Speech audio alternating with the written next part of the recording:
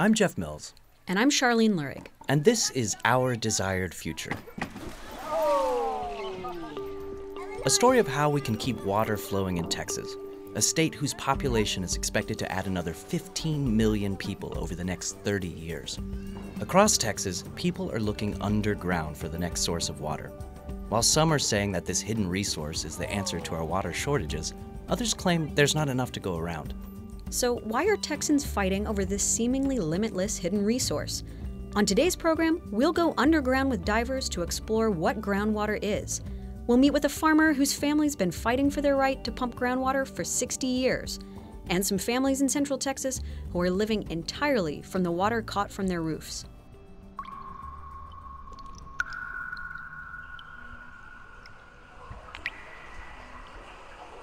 The first thing to understand about Texas is that we're actually sitting on massive underground stores of water.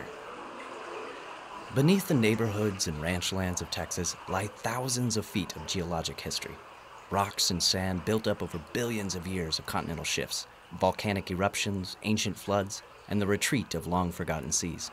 And it's within this underground world that most of Texas' water is hidden, some 500 times more than anything you see on the surface. In our era of epic drought and booming population, Texans are pumping more of this groundwater than ever before. The question is, how much of it should we pump, and how fast? The answer to this question will affect the 40 million Texans who will one day call this place home. That's because in Texas, we're taking more water out of the ground than nature is putting back in. The more we pump, the lower the groundwater level falls, affecting everything from wells to rivers. To understand how, we met with some very brave men. Hi, I'm Greg Tatum. I'm the director of the Jacobs Well Exploration Project. Hi, my name is David Moore. I'm the assistant director of the Jacobs Well Exploration Project. It was about 95 degrees the day we met up with the members of the Jacobs Well Exploration Project in Wimberley, Texas. But they were suiting up in thermal underwear, wool socks, and dry suits. Tatum and Moore were about to spend the next 4.5 hours swimming through the water that lies beneath this part of Central Texas. Greg Tatum. Today's dive, we're going back approximately 3,500 to 4,000 feet in the cave. Total duration of the dive will be just under 4.5 hours. Jacobs Well is not open for recreational diving, and for good reason. At what appears to be the bottom, the cave entrance opens up into a larger room, about 55 feet deep. From there, Tatum explains, he and Moore will have to squeeze themselves and their equipment through a sloped passageway barely more than a foot across. The problem that we encounter is this slope is made of gravel. The gravel is right at the angle of repose, and it tends to want to cascade downward with any small disturbance.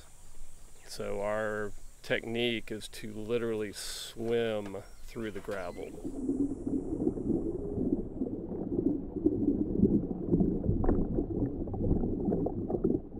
We have seen instances where the gravel will completely fill back in behind us. So it's a little unsettling, but you learn to cope with it. We get some odd looks from people when we're diving here, and they can't understand what would cause us to risk our life and spend so much money on equipment. And when you they say, "What's in that cave?" And when you tell them wet rocks, they just kind of arch an eyebrow and laugh. But that's literally what's in there. It's dark and it's full of rocks.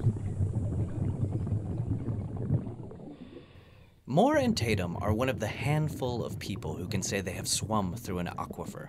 In the case of Jacobs Well, the Trinity Aquifer, one of Texas' 9 major underground stores of water. In the area around Jacobs Well, the Trinity is made up of highly porous rock. This means that here, the aquifer can recharge quickly after a rain. It can also easily drop in response to increased pumping. Says Tatum, Jacobs actually stopped flowing in 2010 due to the drought. It's directly linked to rainfall, the number of groundwater wells in the area, and you can actually see when they energize their wells, it affects the discharge rate at Jacobs. As Wimberley's population has grown, so have the number of groundwater wells. And as that pumping has increased, the flow at Jacobs Well has slowed. But that, says Tatum, hasn't stemmed the pressure to drill more wells. The development, one being a golf course, which was directly over the aquifer.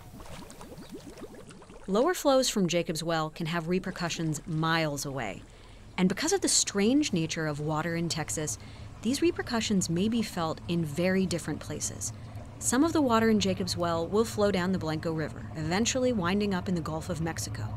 But researchers were surprised to find a few years ago that some of the water downstream of Jacob's Well may disappear underground again, this time into a different aquifer, the Edwards, only to reappear above ground once again 30 miles northeast in Austin-Spartan Springs or 30 miles southeast in San Marcos. Hold on, I'm trying to follow this. So you're saying that the water that these divers swim through in Jacob's Well can end up months later in totally different places that are separated by, 100 miles? That's right. And that it could go north or it could go south and it could be above ground or it could be below? Yeah, all this is complicated, but the point is, in Central Texas, water below ground doesn't stay below ground, and water above ground frequently disappears below the surface. So surface water can become groundwater, which can become surface water again, and in some places, this can happen in the span of as little as a few days. But here's the thing. Despite this artificial distinction between the water above ground and the water below in the state of Texas, the two are treated as legally distinct systems. This legal distinction sets up the potential for serious conflict between people who rely on the same water. To understand why, we sent reporter Sarah Wilson to visit a place called Comanche Springs. June 12, 1936. Welcome, Water Carnival visitors. The show begins this morning at 10:30 a.m. with a band concert by the Fort Stockton High School Band at Comanche Springs. Fort Stockton, Texas is in the heart of oil country, about an hour from Midland, Odessa. It's a place of dusty bluffs and dry washes, but what makes Fort Stockton different is water. Water Carnival is the annual festival in Fort Stockton's Comanche Springs Pool, an event known for more than 7 decades for its synchronized swimming. In July, I met up with the organizers of the 2014 Water Carnival. I'm Vivian Tillotson-Hickman. Darla Snalen-Poulos. Jackie King-Cosper. How many towns in West Texas specialize in synchronized swimming? 0. The Water Carnival has been going on in Fort Stockton since 1936. Third weekend in July is always Water Carnival. Same time, same place, every year. It's been some time since the old high dive was taken down for liability reasons, but the carnival is still an annual tradition, a mix of the old and the new. No, we haven't, but in the past, there has been a spaceship that has shot across Comanche Springs. We've had an aerial swinger across Comanche Springs in a show. Was it Space Odyssey that the rocket went across? I think so. 2001 Space Odyssey.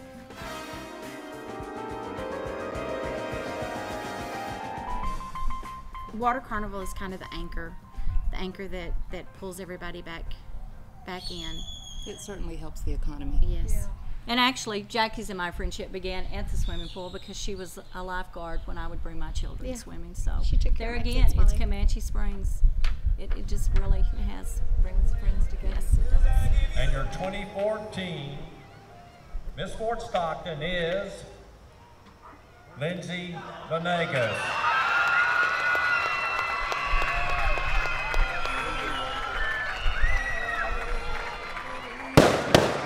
Here's the odd thing about Comanche Springs.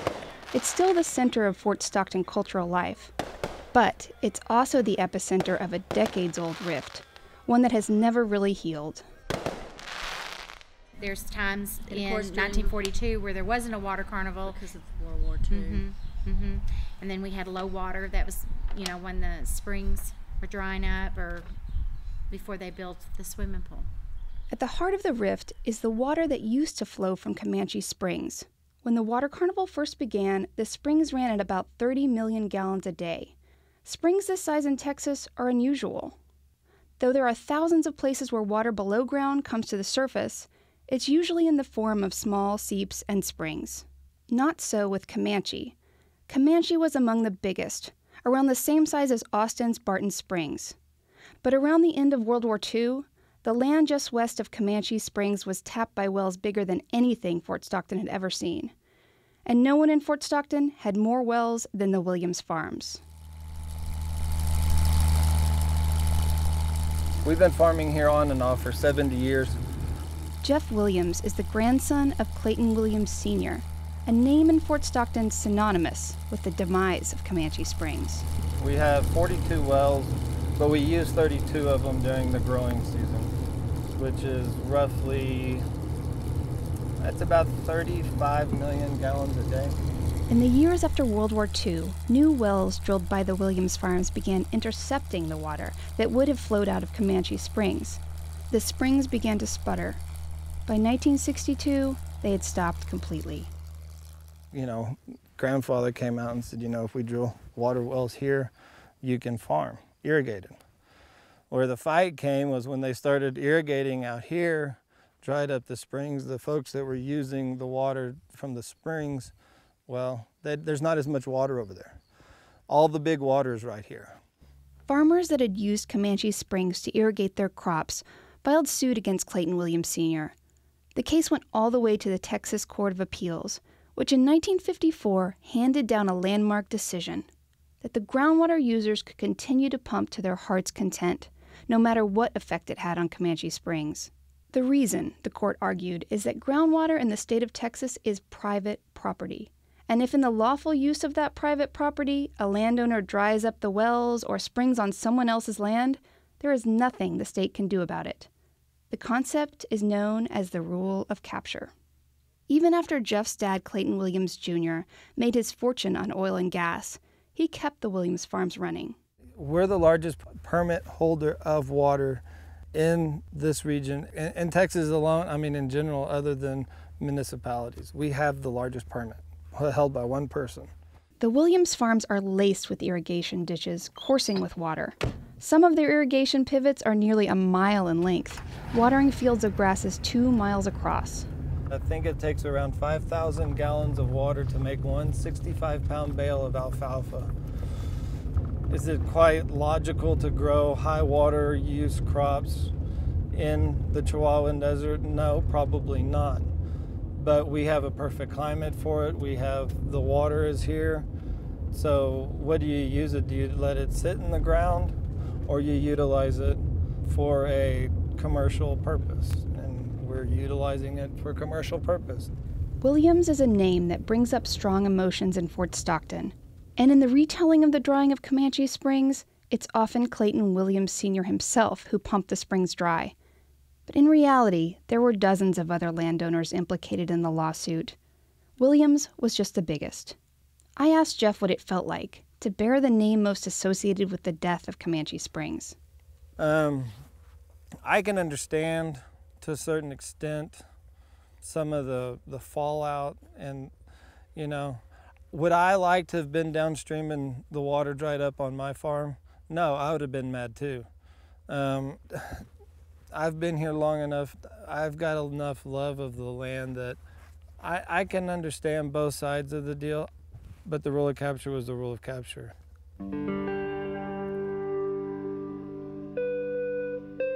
Texas is the only state in the Union where the rule of capture still applies, where neighbors can pump each other dry without repercussion.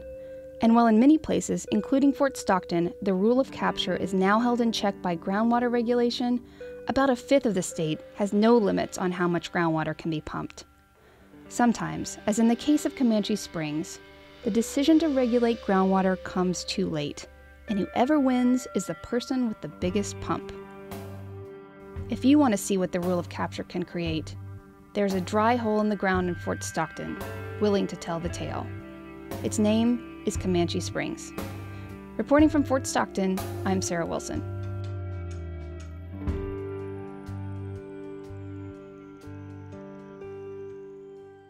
In the early 80s, a hydrologist named Gunnar Bruni published Springs of Texas, a catalog of the places where groundwater came to the surface. Even then, Bruni says in the preface, the story of Texas Springs is largely a story of the past. And as you flip through the book, you come to see what he means. Coldwater Creek in Dallam County hasn't had water in it for more than a generation. Parker Springs in Death Smith County are marked now only by a dead tree. The roaring springs of Tarrant County no longer roar. Since Bruni published Springs of Texas in 1981, many more springs have gone dry. The San Antonio springs no longer flow. The dripping springs of Hays County no longer drip. Well, you get the picture. As we discovered on our trip to Comfort, Texas, this statewide decline in groundwater levels isn't by accident. It's by design. When I was growing up, we had crops in there. We'd make hay for the livestock. We had really old farming equipment. We had some equipment that was pulled by a horse, and I actually rode behind and used that equipment. It's now pasture art. David Langford's family has been working the Hillingdon Ranch in Comfort, about an hour northwest of San Antonio, since it was founded in 1885. It was the springs that watered the cattle in his great-grandfather's time, says Langford. And they did all the way through my teen years. But in the past decade, the spring-fed creeks that once flowed year-round now only flow after rain. The reason why, Langford says, is a quickly dropping groundwater table. In about 2001, the water level began declining. And from 2001 until now, the water level in our well has dropped 60 feet. What changed isn't water use on the ranch, but thousands of groundwater wells that have been drilled in the 50-mile radius around it. This part of the hill country is one of the fastest growing parts of the state, and most of the growth has been enabled by groundwater pumping. The drop in Langford's well mirrors the trend that can be seen across the Trinity Aquifer, a drop projected to continue. It's bad enough that we have lost 60 feet in the last 10 or 12 years of groundwater resources, where there was no diminishment of groundwater resources for the previous 100 or so years. That's bad enough. Our elected officials have decided that we should provide, we being the whole area, should provide an additional 30 feet of drawdown. Every region in Texas has to set a goal for how much groundwater they want to have left in 50 years. And in the area around Langford's ranch, locals have decided they want a groundwater table that's 30 feet lower than it is today. The Texas Hill Country is known as everybody's backyard, and everybody loves it, and they want to move here, and I can't blame them. Those people that come here, they're living their vision of the American dream, and I don't want to spoil that for them. But I don't think they realize that where the water comes from when they turn their tap on.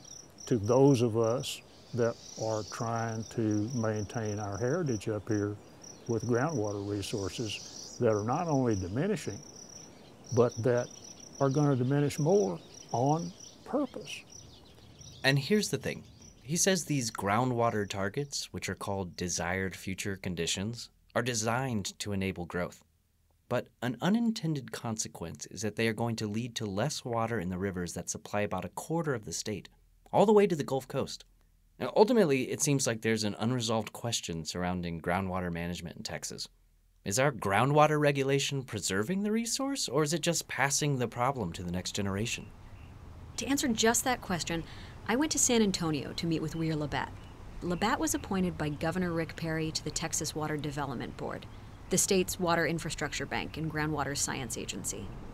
If we don't protect major springs in this country, then we are seriously destroying the long-term viability of this country. We were standing on a little bridge in San Pedro Springs Park in downtown San Antonio. Labatt pointed to the dry creek bed below us. I've seen pictures of water that just was artesian, that just flowed out of the springs up in the air. Today, the springs in San Antonio are dry, as they have been for the past decade. Nowadays, the San Antonio River, known as the Riverwalk to most tourists, is watered exclusively by recycled sewage. But we weren't at San Pedro to talk about why they were dry. We were there to find out why the other big springs of the Edwards Aquifer, the major springs that draw tubers by the thousands during the summer to San Marcos and New Braunfels, were still flowing. As it turns out, says Labatt, it's all thanks to a lawsuit. In 1991, the Sierra Club filed a lawsuit under the Endangered Species Act, saying that we weren't taking steps to protect the endangered species at Comal and San Marcos Springs. These endangered species include the blind salamander, which has lived in the darkness of the Edwards Aquifer for so long it no longer has eyes. As it turns out, it wasn't just the environmentalists clamoring for its protection. people downstream of the springs realized that the blind salamander may be their last hope in keeping their river from being pumped dry. One of those downstream interests, says Labatt, was the Guadalupe Blanco River Authority, which counts Dow Chemical among its biggest water users. And they didn't think, we were negotiating, but we weren't serious about doing anything. The case went to federal court in 1993, heard by Judge Lucius Bunton. He gave the case 4 days. Judge Bunton had a history of pulling out his squirt gun if the lawyers got too windy, and he would squirt the lawyers with his squirt gun. And that was an indicator for them to, they were through. Judge Bunton's decision was clear. He was really telling the legislature, you had better do something, state legislature, in 1993, or you will feel the blunt axe of the federal government. If we didn't solve the problem at a state level, the judge was going to take over control of the Edwards Aquifer. And nobody in the state of Texas wanted that to happen. Sure enough, the Texas legislature acted, creating the Edwards Aquifer Authority, which would have to come up with a plan to reduce groundwater pumping, to keep the springs in San Marcos and New Braunfels flowing even if the drought of the 1950s returned. 20 years sounds like a long time, but it was barely enough to get these warring factions to cooperate, says Labatt. I would consider it a miracle that we were able to come to an agreement. 2 or 3 times we thought we were going to fall apart, and then at the next meeting somebody would come forth with a compromise and we'd keep going. In 2014, the Edwards Aquifer Recovery Implementation Program was adopted. The ERIP, as it's called, spells out exactly how much water would be taken out of play for farmers and cities, including San Antonio, New Braunfels, and San Marcos. I asked Labatt, would the springs still be flowing if it weren't for the blind salamander? Doubt it. Very seriously doubt it. We would just continue to man the pumps. And I think we would have dried up the springs years ago. The Edwards Aquifer Authority is one of the few groundwater districts in the state of Texas that limits groundwater to keep springs flowing. Austin's Barton Springs and the Fort Clark Springs in West Texas are protected through the same type of triggers, as are streams in a handful of counties between Austin and Waco. But none of the state's other rivers are protected from groundwater pumping. The reason why, Labatt says, the property rights in the minds of many people trump anything else. If you continue with that logic forever, then your property right is going to dry up your groundwater table. If you don't take care of the common good, then you have what is known as tragedy of the commons. And everybody suffers in that case. With the ERIP as a model, will more Texans seek a balance between the common good and private property rights? The next indication may come in 2016, when, for the first time ever, every groundwater district in Texas will be required to report what effect their desired future conditions will have on springs. So even if we set limits on how much water we pump out of the ground, it just doesn't seem possible that we can continue to grow without draining everything dry. I mean, we hear these things we're supposed to do to conserve water. Don't run the faucet while you're brushing your teeth, put in a high-efficiency toilet, tear out your turf grass, and grow native plants. But all of those water savings being enough to conserve our way out of scarcity seems kind of far-fetched, especially when you're driving through miles of subdivisions that seem to have sprung up overnight. When your water supply is finite, eventually you have to hit a limit to growth, right? And if all we have is the water in our rivers and lakes and the water underground, and taking water from one robs water in the other, how can we sustain ourselves? Our reporter Dennis Foley heard about a third source of supply, one that people have relied on for as long as there's been a place called Texas. And so he went out to Dripping Springs to learn more.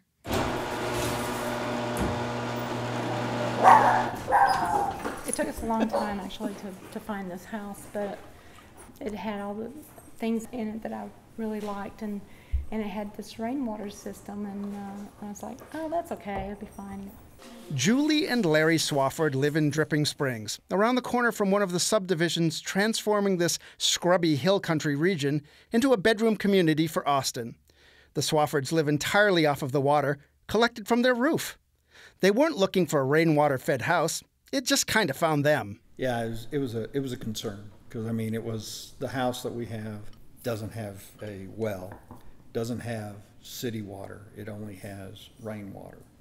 And I was sitting there saying, okay, well, I've always wanted to go off grid, if I could. And this sounds interesting. I just didn't know if it was going to be enough to sustain us. The Swaffords moved into their rainwater-fed house right in the middle of the drought.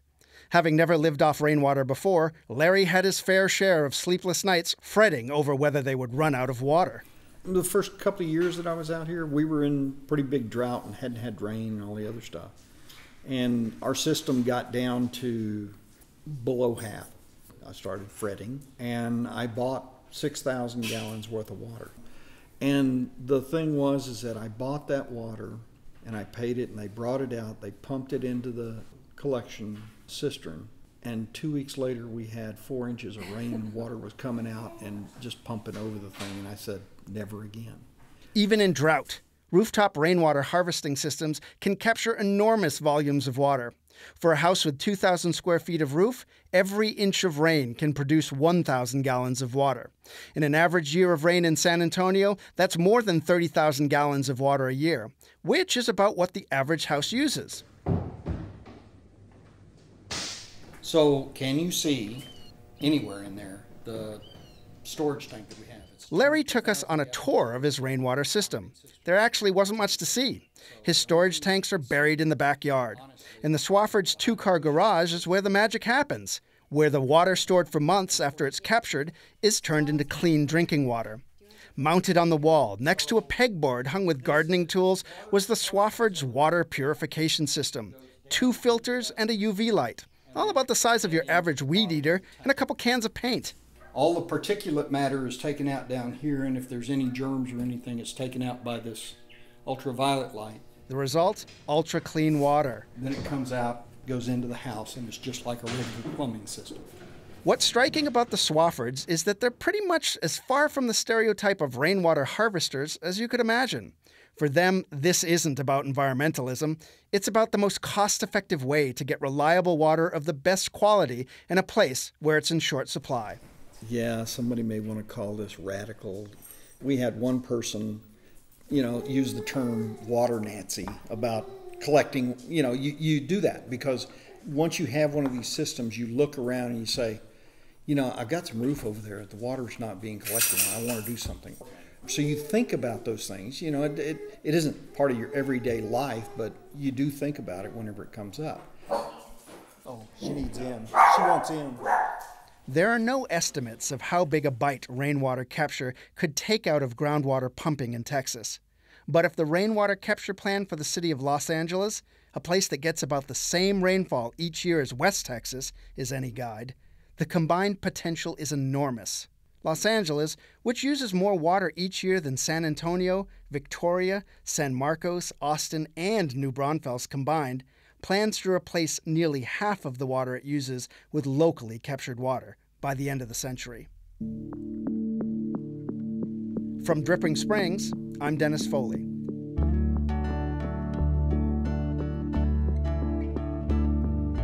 For years, it's been assumed that declining groundwater is the necessary evil of a growing population. But that may not be the case, as some places in Texas are proving they can grow without using more water. Is it too late for the springs we've already lost? There's evidence that in some places they could be restored, if we limit our pumping enough to let nature catch up. Interested in learning more? Photos of the people and places you heard on this radio program, plus animation, videos, and more, are available at www.OurDesiredFuture.com. Our Desired Future is a project of the Texas Center for Policy Studies and was made possible by the Shield Heirs Foundation and the generous gifts of people who contributed to our Indiegogo campaign. Our Desired Future was produced by Charlene Lurig. We had sound production help from Homework Productions, Aaron Scott, The Sound Lab, and Phil Mazzetti. Our audio engineer was Dennis Foley. 8,000 years. Let's go back 8,000 years. How about that? We'll leave you at San Marcos Springs with Gary and Cameron Perez. They're singing the Yanawana song of the Coyoltecan Indians, which celebrates the story of their people's birth from the Edwards Aquifer. Moved by the life of water, the words say, we sing and dance.